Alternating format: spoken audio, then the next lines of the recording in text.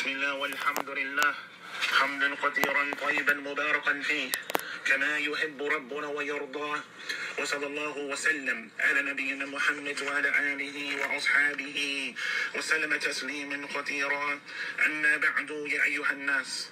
As we come to a benefit, inshallah ta'ala, the title that I want to title it is حفظ اللسان, or ماذا حفظ اللسان, or preserving the tongue.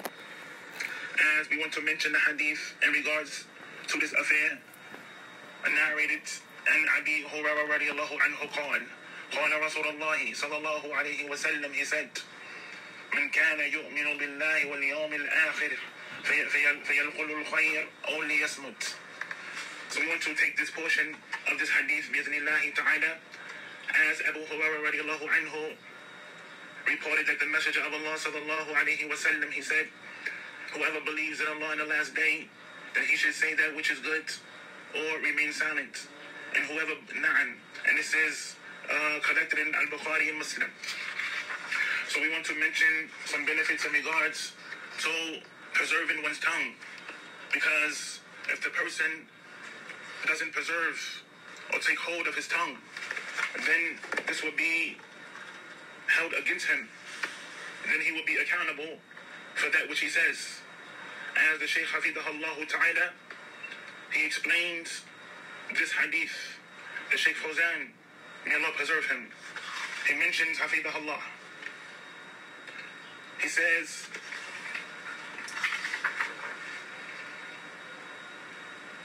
this is essential. This is the essence of mentioning the belief in the last day with belief in Allah subhanahu wa ta'ala. Otherwise, the pillars of Iman are 6, as it is known, the last of which is the belief in the resurrection. But however, he mentioned it with belief in Allah subhanahu wa ta'ala, to emphasize it. And because if the individual truly believes that he will certainly be raised and made to account and be rewarded, he will pay attention and get ready and establish the other pillars of Islam, along with other obligations, and abstain from the prohibitions. He says, حفظها الله تعالى, فليقل الخير أو ليصمت فإن من إيمان بالله واليوم الآخر واستعد له أن يقول عبد الخير أو يصمت. فقد خلق الله سبحانه وتعالى هذا اللسان في هذا إنسان وعلمه نطقه وماذا وبين نعمة من سبحانه وتعالى. So he mentions, he says in regards to this hadith, he should say that which is good or remain silent, since part of belief in Allah subhanahu wa ta'ala and the last day in preparation for it is that the servant says that what is good or he remains silent.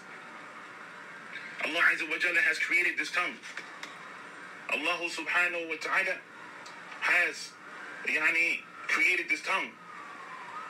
فقد خلق الله سبحانه وتعالى هذا اللسان في هذا الإنسان وعلمه, that he has created this tongue in this individual and taught him speech and clarity as a mercy for him.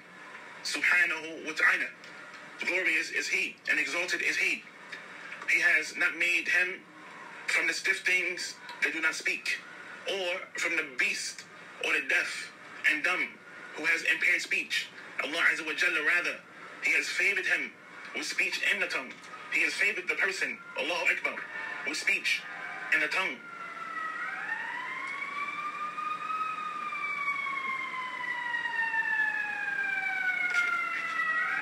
And this tongue is a sword with 2 sharp ends. If you employ it for good, it brings about good for you.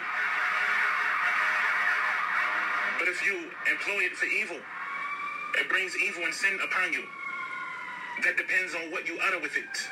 because of the significance of speech. Allah Azza wa Jalla has assigned two angels on the right and the left. Two angels on the right side and the left side of the human being. They are regularly with him, writing what he says, as Allah mentions, مَا يَلْفِظُ مِنْ قَوْلٍ إِلَّا لَدَيْهِ رَقِيبٌ عَتِيدٌ. Not a word does he or she utters, but there is a watcher by him ready to record.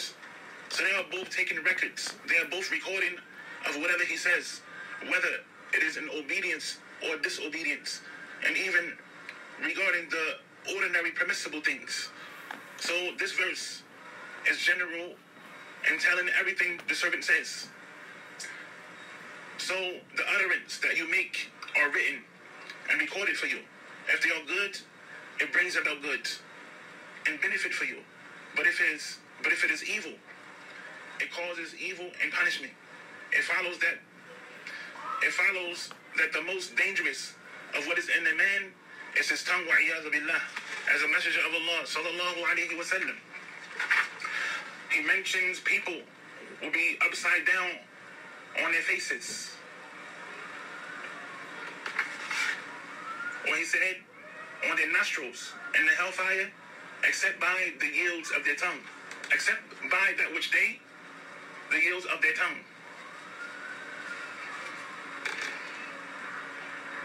Except by the hail or the yields of their tongue. He should say that which is good.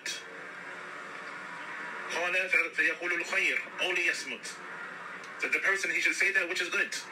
So this is imperative for the person to be mindful of that which he say. وقال سبحانه وتعالى يا أيها الذين آمنوا اتقوا الله وقولوا قولا سديدا. As Allah, he mentions,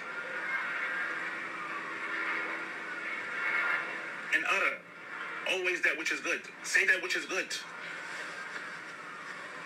So he mentions حفظه Allah. Good utterance is such as the tasbih وخلام الخير مثل تسبيح وتحميل وتكبير وماذا وتحليل. Good utterance is that the person, he says the subhanallah, and that he says la ilaha illallah, and that the person, he says Allahu Akbar.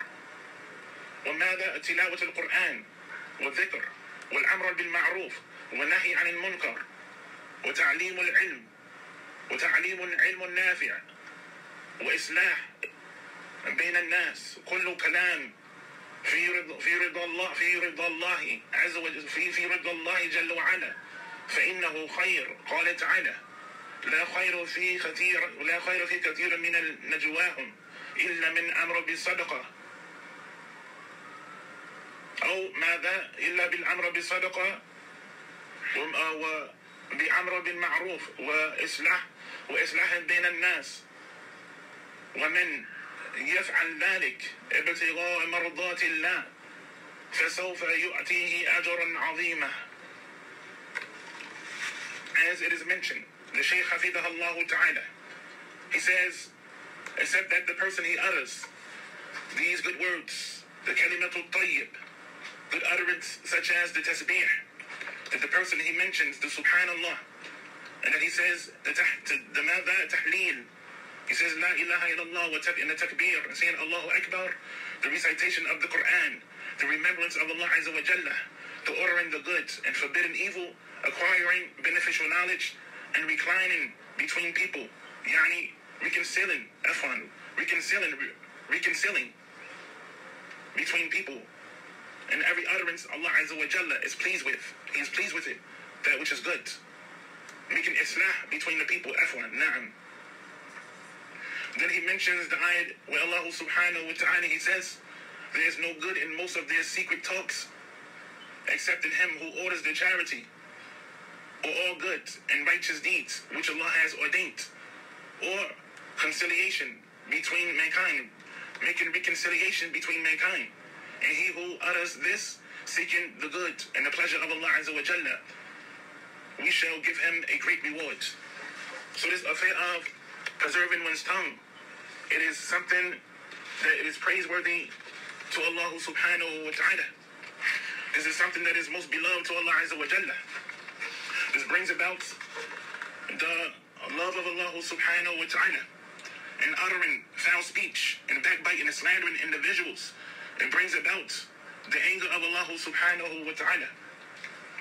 Speech does not require so much. It is not as the prayer or fasting or like that, or like jihad. You could say what is good while seated or reclining or riding or while walking, but the body gets tired from acts of obedience. As for the tongue, it does not get tired from speech. So get it busy with benefits. Get the tongue used to saying that which is good. Get the tongue used to benefiting, whether you benefit in yourself or you benefit in mankind. So the Shaykh Hafidahullah, he mentions قوله أو ليصمت إذا لم يقل خير فإنه يصمت من أجل أن يسلم. He says, or he remains silent. If he does not speak good, he should remain silent to be safe. Nada, to be safe. Oh, ليصمت من أجل أن يسلم. So he should be quiet to remain to be safe, to be on the safe side. You don't know about situations and affairs. Someone calls you to say something about individuals or to speak about a particular matter. It is upon you to remain silent, and that is to be safe so that you won't harm individuals and also mainly harm yourself. So he mentions